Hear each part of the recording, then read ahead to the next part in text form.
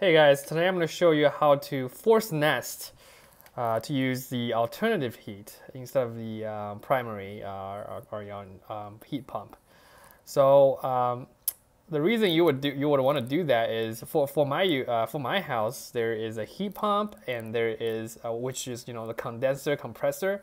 You got an outside unit that exchanges heat from outside to inside.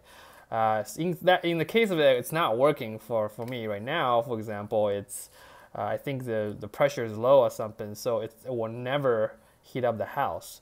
So you can turn on the alternative heat if you have one, and the way you do it is if you go to settings, go all the way to equipment,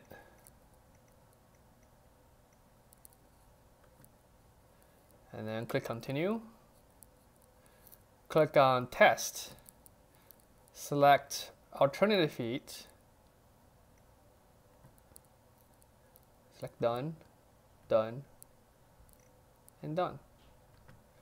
And you can just go click continue, done, get out of there, and you'll see it's using alternative heat. Another way to do this. So this will I think keep alternative heat on until you reach the temperature. So I have mine set at 73.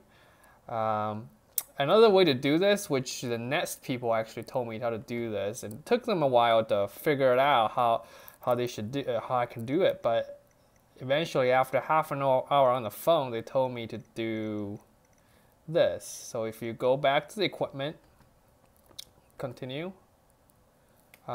continue, and just select dual fuel, and this will let you select. You can force the temperature, so you can actually move up the temperature to like always use out.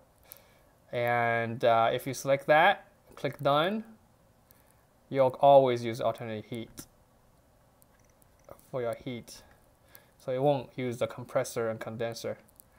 And that's all for the video. Thank you. Bye bye.